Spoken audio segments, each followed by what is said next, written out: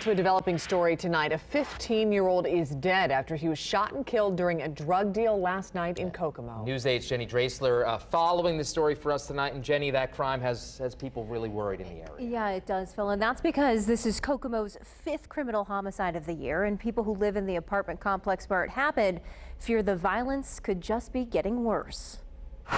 A normally quiet apartment complex in Kokomo became a crime scene Sunday night. Last night I was going to walk my dog, but then I heard like fireworks. But they weren't fireworks. They were gunshots. It's really sad to hear things like that happening.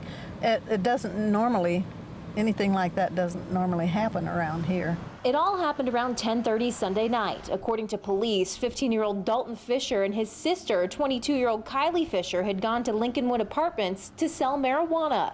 That's when two males got into Fisher's vehicle. A fight broke out and 15-year-old Dalton was shot. It was like 6, 7 rounds of, gunshots, and then just cops everywhere. Witnesses told police they saw the two males running from Fisher's car.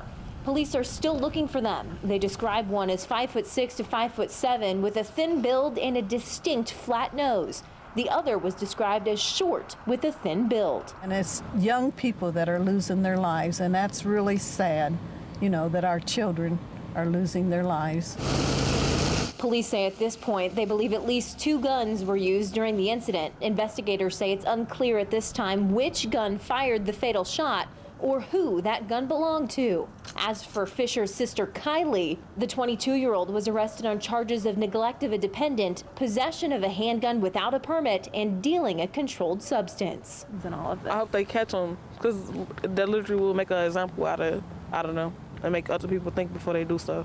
Hopefully Kokomo can pull their stuff together and get what needs to be done and make Kokomo safer.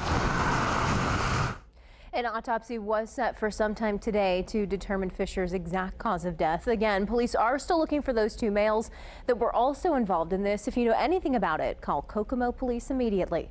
Jenny Dreasler, WISH TV News 8. All right, thanks, Jenny.